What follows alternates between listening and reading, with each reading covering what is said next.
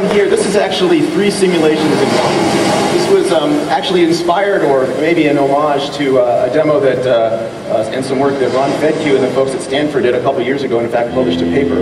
Our simulation is an approximation of that. We actually do 3 different kinds of simulation here.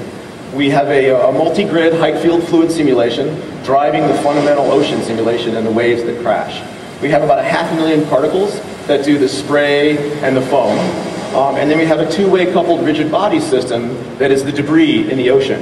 All of that, of course, is rendered in real time with creative lighting, dynamic shadows. The light from the lighthouse actually casts light onto not just the ocean, but the particles in the spray itself.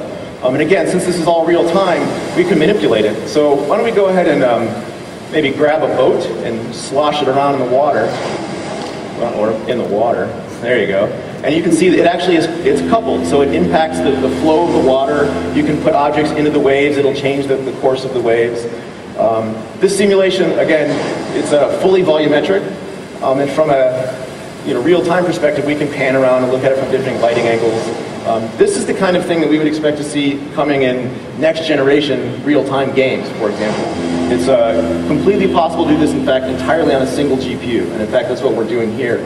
We're using a single GPU to drive the entire simulation. So this is a practical thing, probably in the not-too-distant future for real-time class games. Again, to put this in comparison, the simulations that the Fedke Lighthouse demo took about 3 minutes per frame on a rack of 4-core Opterons, and we're running this in real time in stereo, so we're about 5,000 times faster. Now, we're not doing exactly the same kind of simulation, but in terms of an interesting approximation, that's pretty good stuff. Now these are all tech demos, but in the final analysis, I mean, the algorithms you guys are using to simulate physics here is basically the same algorithms that scientists would use or engineers would use to simulate whatever physical world that they're trying to simulate. That's exactly right. It's just, you would just crank them up to the next level of fidelity, use more precision, you just move more particles or a higher resolution grid, that kind of thing. That's exactly right.